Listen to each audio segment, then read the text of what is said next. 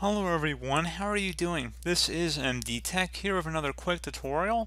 In today's tutorial, I'm going to show you guys how to resolve the music video error code 0xc004f011. This item is in a format we don't support. Please choose something else.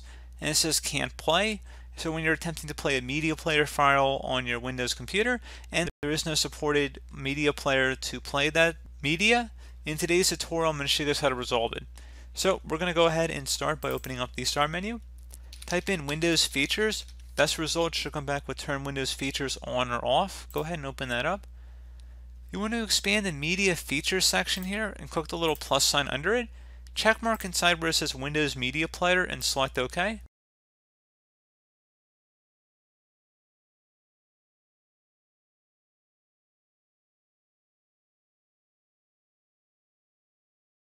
So it should say Windows completed the requested changes. Go ahead and close out of here, restart your computer, and the error message should be resolved.